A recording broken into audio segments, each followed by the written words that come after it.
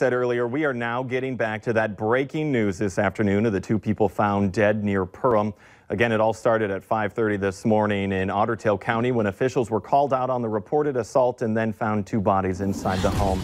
Now, Valley News Team's Melanie Palmer is live in that area with what we know. Good afternoon, Melanie.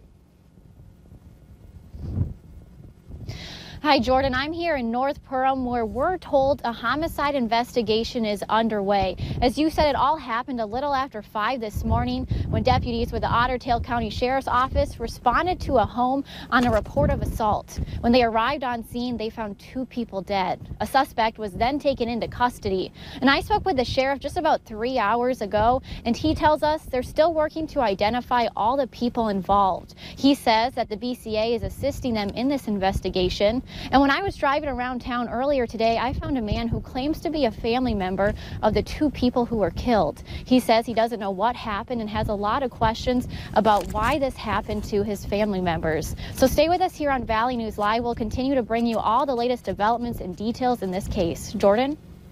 All right, thank you very much, Melanie. And of course, you can follow those updates throughout the day at valleynewslive.com.